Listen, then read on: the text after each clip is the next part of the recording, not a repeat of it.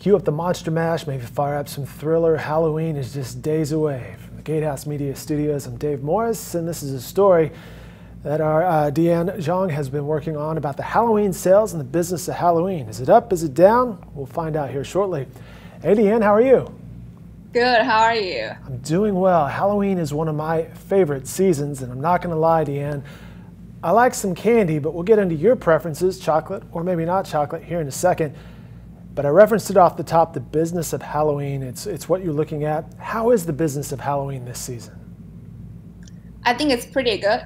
So I talked to the spokesperson for the National Retail Federation. They're doing this survey for Halloween candies and all the spending for 15 years. So based on their survey for this year, the estimated projection for Halloween spending is around 8.8 billion this year. It's slightly dropped for the second straightforward year, but still it's the highest, the third highest for the 15 survey history. So Deanne, you're talking to the National Retail Federation, and we see the numbers right there. Pretty steady, a little bit of growth. As you mentioned, it dipped off the past couple years. Were they surprised that it dipped the past couple years? Actually not. So when I talked to the spokesperson, the reason she gave is the survey is really, happened in September. So as Halloween is coming, more people should spend more. So the real spending for Halloween should be bigger than the projection. Gotcha. Now, when we talk about spending for Halloween, there's a lot of things that people spend their money on, right? It's not just candy, it's not just costumes. There's no shortage of where you can distribute your funds. Yes, I mean, one interesting thing when I talk to people is actually there's a trend of people putting money on pet costumes. So there are more people having pets in the United States, and there's just people treating their pets as their family members.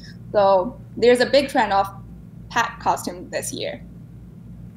I can't say that I would be very surprised to hear that, because let's be honest, pet owners, they're passionate about their little furry friends, so it doesn't surprise me at all that costumes for pets would be a popular trend.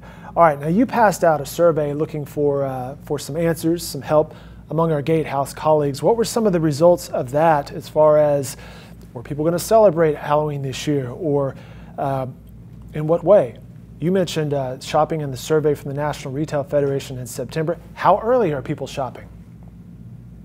I mean, people are really shopping around the whole October. So as early as September, people kind of prepare for Halloween, but most people will spend doing shoppings through the whole October, I think.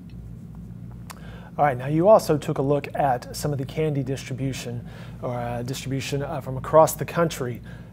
Tell us about some of the results that you found there.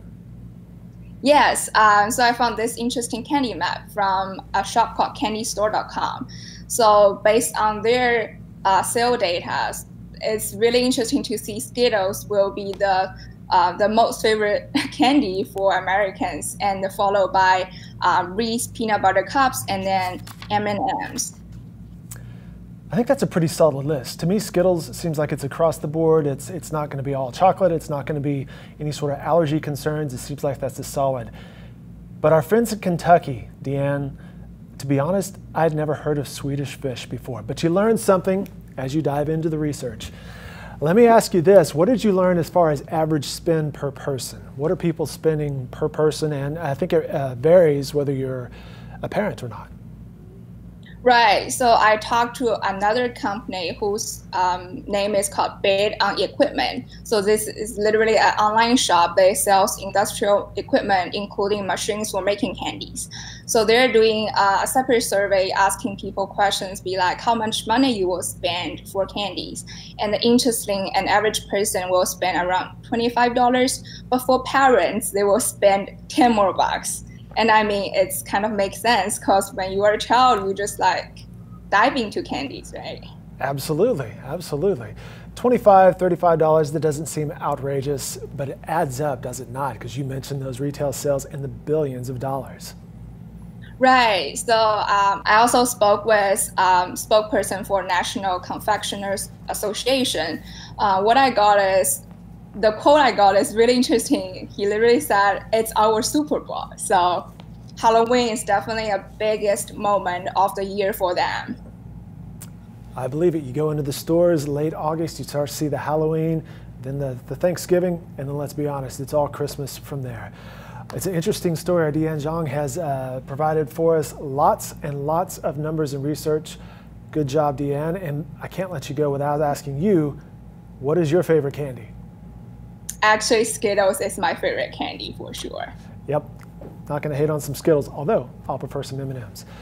All right, more information on this story can be found across the Gatehouse Media Network. Deanne, thank you for your time. Thank you, Dave.